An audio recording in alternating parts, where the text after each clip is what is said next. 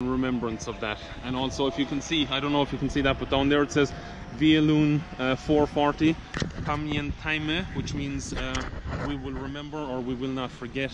And that was the, you know, when the bombs fell on the town of Vialun. So yeah, just wanted to give you a little history about that. Also, actually, while we're at it, across the road here,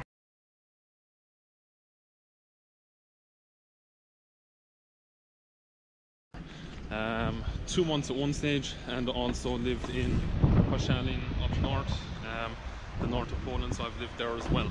So my name is Kaz, nice to meet you, and yeah, this is just another look at Vialun. So I'm going to walk you over towards the remnants of a church now in a second, and I'll just give you a look at the square.